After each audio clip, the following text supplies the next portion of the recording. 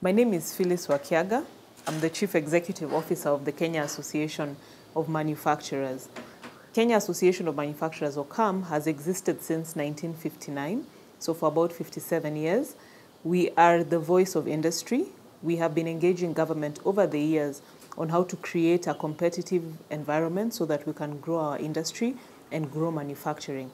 Manufacturing, as you know, creates a lot of employment for Kenyans. The job creation in the manufacturing sector and the other direct and indirect linkages with other sectors is about over 1 million jobs in the country, meaning that if we're able to grow the manufacturing sector, our youth will be able to get employment. The sector also contributes to taxation in the country. We are amongst the top 10 taxpayers in Kenya as the manufacturing sector. We also attract foreign direct investment and direct investment into the country, and this is important for the growth of our economy. As the Association of Manufacturers, we are keen on the leaders that we have in place, because if we have the right leaders, we are then able to have the right business environment that leads to job creation. It's important to have good governance in the country.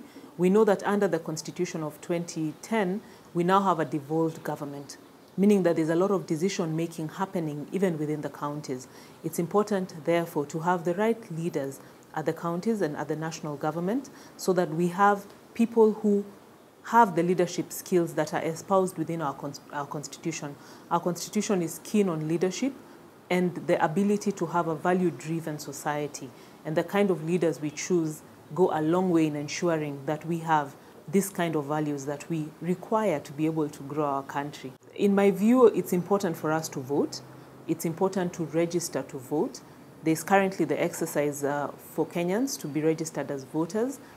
And all Kenyans must have a voter's card because your vote is your right. It's your constitutional responsibility as a Kenyan.